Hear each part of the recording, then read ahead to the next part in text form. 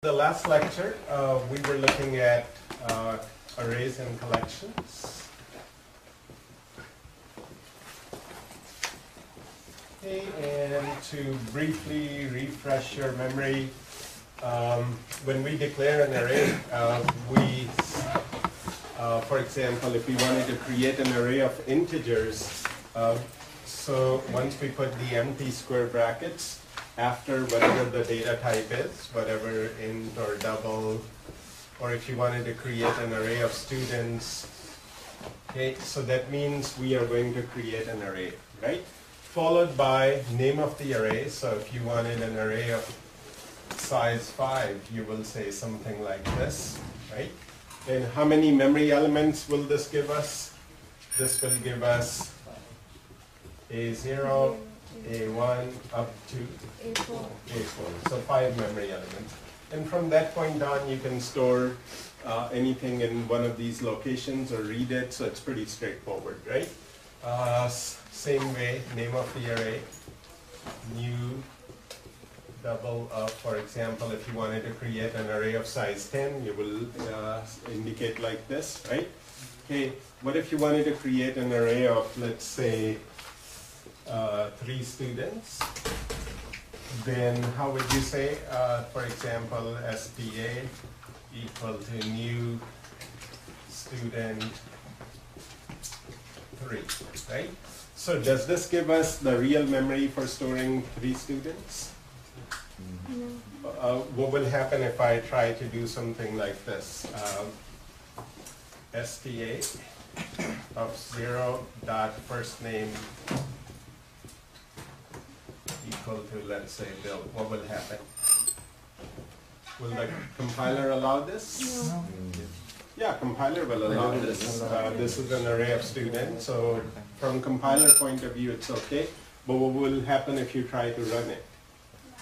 It will come to this line and generate a runtime error. Why? Because as we discussed, what does this line do? STA will be created in the stack area, correct? And then in the heap area, we said create 3 students. But see, if we create a student like this, like new student, for example, we get the memory for all the fields. Like if the student class had 5 fields, it will give us memory for storing first name, last name, and so on. But here, there is no parentheses over here. So this is just a square bracket. So what does that mean? We basically created 3 references. This is STA of 0. This is STA of 1 and STA of 2. Okay. So we never allocated the memory to store the first name or the last name for each one of these students. So this is an array of 3 references. So far, this is an array of references, not an array of students. Okay.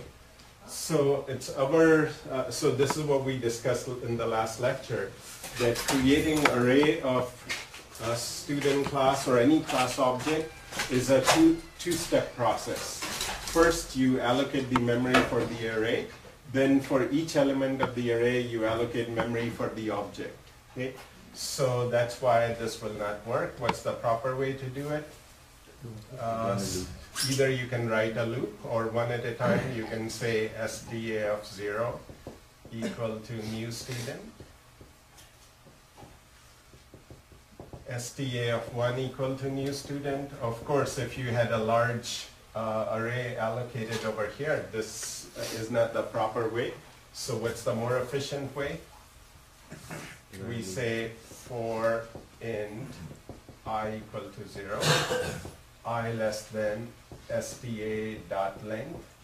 As we discussed, anytime we create an array, we automatically get the length property and I plus plus. So now if we did STA of I equal to new student, it will work properly. Okay, so now if you did STA of 0 dot first name equal to whatever, it will let you store, right? So what did this green part do over here? Very first time through the loop, I will be 0, so st of 0 equal to new student. So take a look over here. If the student has memory for first name, last name, and so on. Okay, so this is for one student, and we said sta of 0 equal to new student, so basically this will point over here, right? Very similarly, second time through the loop, sta of 1 equal to new student. So again, 5 fields will be allocated for storing the first name and so on. Okay, and then sta of 1 will point to this memory, right? And lastly, third time through the loop, sta of 2. So again, 5 fields will be allocated. So now this is what the memory will look like, right? So now once we say st of 0 dot first name equal to Bill, the computer will start from sta, then we'll go to sta of 0, then we'll go to the memory for sta of 0 and store Bill over there, right? Okay, so just keep reminding yourself, if you have to create an array of reference types, it's a two-step process. Allocate the memory for whatever size of array you need, then go into a loop, and one by one allocate memory for each object that needs to be stored in the array, right?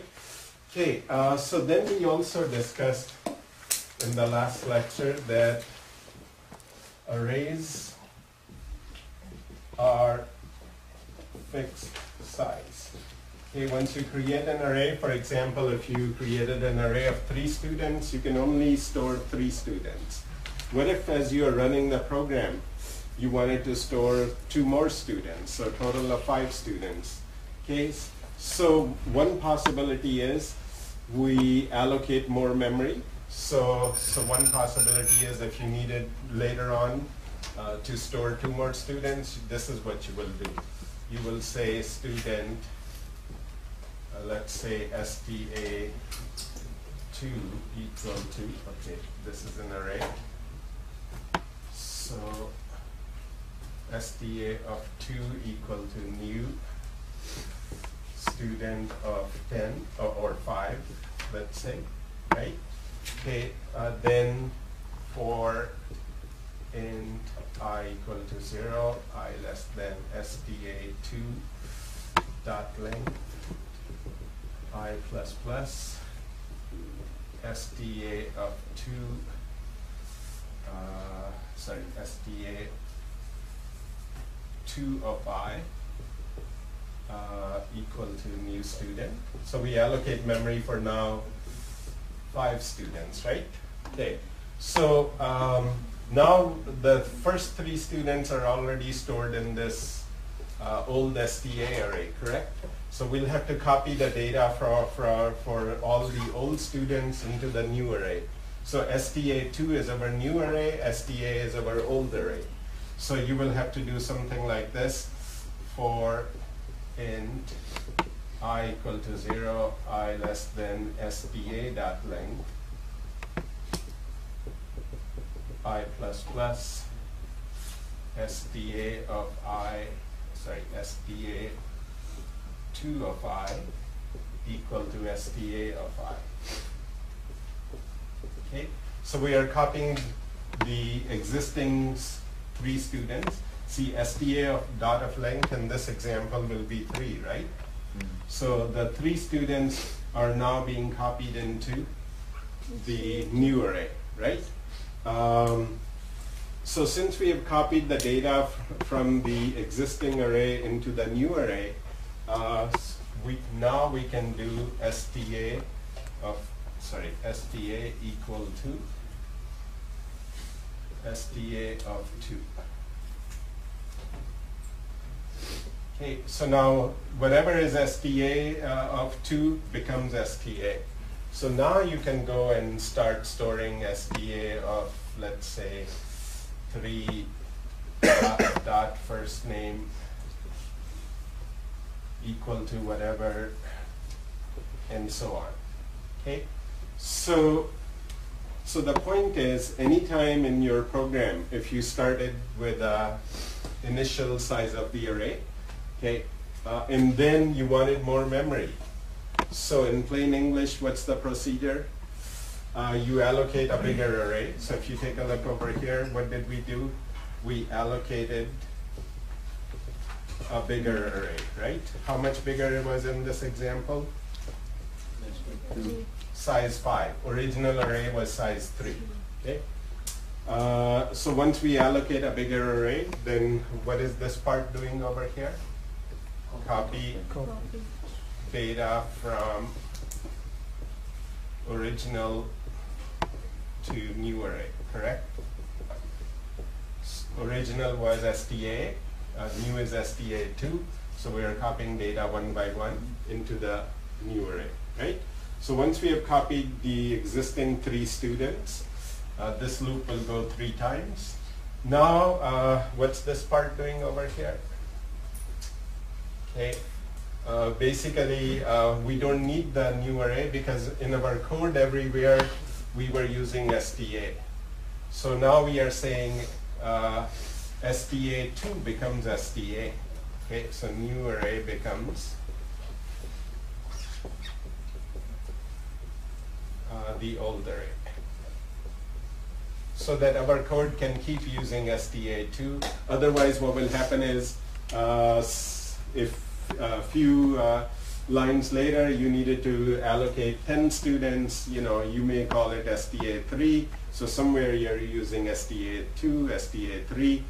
So this way, once this part is done, okay, rest of the code continues to use STA just like we were using in the beginning. Okay, just like we were using in the beginning. Okay, so